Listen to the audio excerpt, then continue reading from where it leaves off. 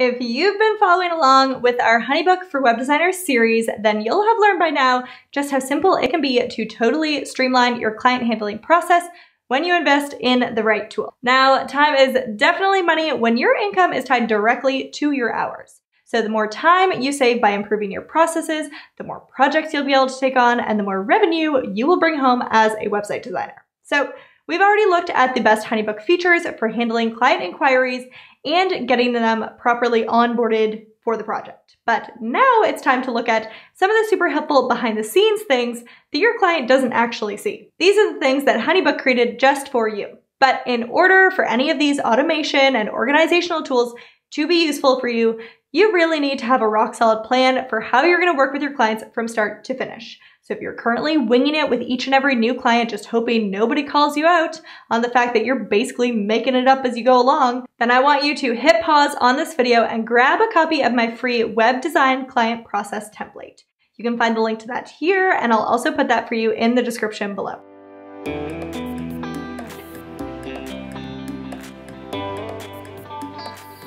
Tool number 1, the Honeybook Chrome extension.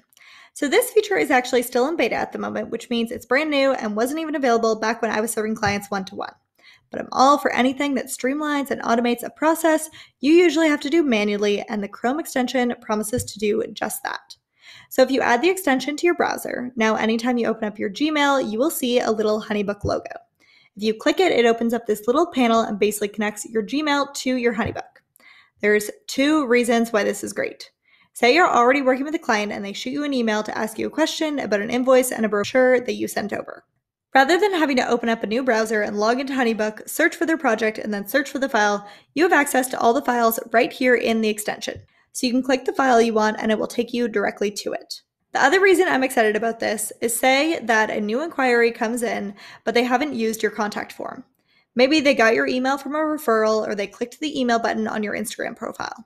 Rather than having to open up Honeybook and manually enter all the information to start your inquiry workflow, you can use the Honeybook extension to create their project with one click, and it will pull as much information as it can from that person's Gmail profile to generate their new Honeybook project.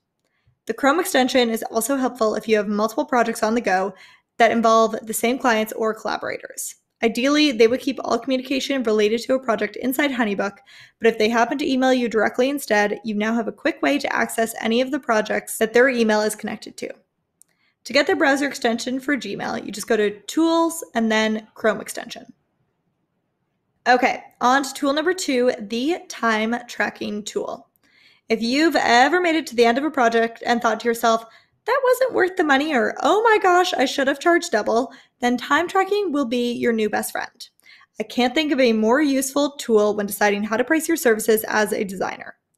When you're first getting started out, you're obviously going to take longer to do certain things, but having an idea of how much time actually goes into each project is non-negotiable if you want to build a profitable business. Sure, you may be bringing home more than you did at your 9-to-5, but if you're having to work 80 hours a week to make that happen, you could actually be earning much less per hour when you break it down. My guess is you started your design business to find more financial freedom and more scheduling freedom. And if that's the case, then it's definitely worth tracking how much time you're actually spending on projects to see if what you're charging truly aligns. Time tracking also keeps you accountable and on task. If you can be brutally honest with yourself when logging your time, you may begin to spot patterns that need changing, like procrastinating, by spending way too much time looking for inspiration before you begin designing. Or maybe taking a quick break to respond to a DM and then getting distracted and spending 30 minutes scrolling on the gram. Understanding where you're spending your time in your business will help you understand which skills you can be improving on to help speed up certain tasks, and which tasks could be outsourced or done away with altogether because they aren't moving the needle in your business. So if you aren't currently tracking your time as a web designer, it's definitely worth starting today. To get to the time tracking tool, just go to Tools and then Time Tracking. Alrighty, tool number 3 for managing the behind the scenes of your web design business, and that is Honeybook's Tasks and Reminders feature. Okay, so full disclosure, I'm an Asana lover through and through when it comes to setting tasks and organizing my business. But one thing I love about Honeybook is that you can automate reminders to be created when a certain milestone or step in the workflow is completed. So you can add regular old tasks here under tasks where you set a due date, add them to a specific project, and sort and filter them based on date and whether you want a daily view, weekly view, or to see all the tasks. But to set an automated task, you're actually going to pop into Workflows by going to Tools and then Workflows. So say I have a little post-launch workflow that I like to go through with each of my clients. On launch day, I want Honeybook to remind me to send them a personal voice DM congratulating them on their launch and thanking them for working with me. Or maybe 1 month after launch day, I like to send a little handwritten note to thank them again and let them know about my referral incentive program. To set an automated reminder, I just open up my workflow, click the plus sign to add a new step, select Create Task and write the name of my reminder, select when Honeybook should remind me based on each individual client's project dates.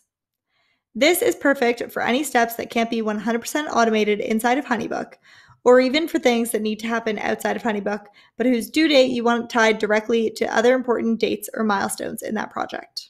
Now that your reminder has been added to your workflow, you won't need to set this reminder for every new project. Going forward, Honeybook will automatically create you that task for any client that gets added to that workflow. Okay, on to tool number 4. So the next tool is the bookkeeping feature, which can be found from the homepage or by clicking Tools and going to Payments, Expenses, or Profit and Loss. All will lead to the same screen, and then you click which tab you want to view. You'll be able to keep track of any overdue payments or recently made payments, and you can even input expenses, adding a date, description, category, and even attach the expense to a specific project. Then you can head under the Profit and Losses tab and filter by time period to see if you're still in the green and actually making a profit in your business, or whether your web design business is turning into a very expensive hobby and you need to look at cutting expenses or coming up with a plan to generate more revenue. And if you're a QuickBooks user, you can sync your Honeybook payments and expenses tracker to QuickBooks with just one click. Okay, so this last tool is for my fellow success metrics nerds out there, or really anyone who wants a better understanding of what's going on in their business. So what are success metrics? It's any bit of data you can collect about your business that tells you how things are going, and then measuring that data consistently so you can compare each month's results to the next and make tweaks as necessary. It's the fastest way to spot issues or trends in your business, because if 1 month things are sailing along just fine, then the next month your numbers plummet, clearly something is broken and in need of fixing. So when you visit the reports window, you can see how many proposals or invoices you sent versus how many people are actually booked, aka your conversion rate, where the most leads are coming from, and therefore where to double down on with your marketing efforts, and which strategies to stop bothering with because they aren't doing squat. You can also look at the number of days between inquiry and actual booking, which can be useful for improving your inquiry process and tweaking how and when you follow up. So if you aren't already tracking and measuring any success metrics in your business, I also share a list of success metrics I recommend that every business owner tracks in this video. So that's it for today's look at how Honeybook can help you manage the back end of your design business. Now, don't forget to grab a copy of my free client process template so you can create a rock-solid, repeatable process for use with every new client that you take on in the future. You'll find that link waiting for you up here and in the description below. Thank you so much for hanging out with me today, and as always, if you found this video helpful, be sure to let me know by hitting the like button. And remember, for the best tips on building a web design business that you love, don't forget to subscribe to the channel and hit the little bell button so you're notified when new content drops on the channel every single week. Wondering what to watch next? Check out these videos too.